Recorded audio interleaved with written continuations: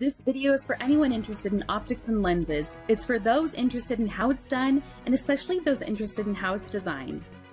Everyone uses lenses, but how are they made and designed? Now, before lenses can be made, someone has to design them. Today, most of that work is done by the computer.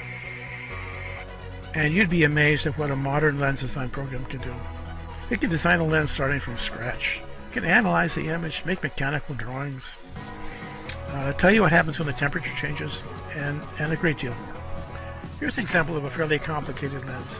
This would have taken an expert a long time to design, but that's not true anymore. You still have to know some fundamental principles, but today you just work on the concepts. And the software does the work. Today, many designs can be roughed out entirely by the computer. Here's an example. We want to design a 90-degree eyepiece. So you give it some requirements, the angle and some other things that you're interested in, and you click OK. And the program prepares the input that you need to design this kind of lens. And you run that, and you come up with something like this, a rather good eyepiece.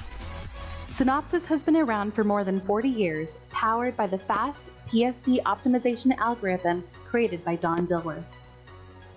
Unique features found only in Synopsys are D-Search for fixed focus systems and Z-Search for zoom lenses.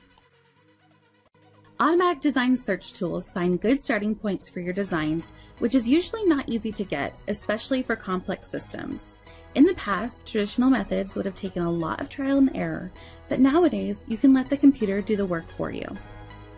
Don Dilworth is a technological pioneer of this type of software. He authored a book that will help you get started designing lenses today. You can find in the book design examples such as 12-element zoom lenses, a superachromatic telescope objective, eyepieces, infrared lenses, and way more. The lens data files of design lessons in this book can be run in our Synopsys lens design software.